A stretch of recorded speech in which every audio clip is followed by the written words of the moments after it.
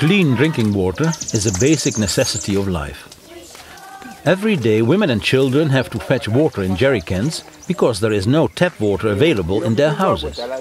The water they fetch from a lake or river is often polluted and not suitable for drinking. The Weebale Foundation has built a shallow well in Kungu in Uganda.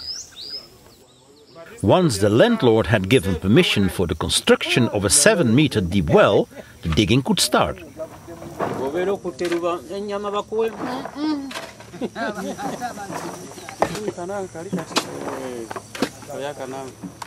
The wall of the well has a concrete casing, which was manufactured locally. A long plastic tube reaches as far as the groundwater. By means of a pumping mechanism, water is pumped up. It takes about 3 weeks to complete an entire shallow well. This well will provide 500 persons with water. Cleaner water is an immediate occasion for a celebration.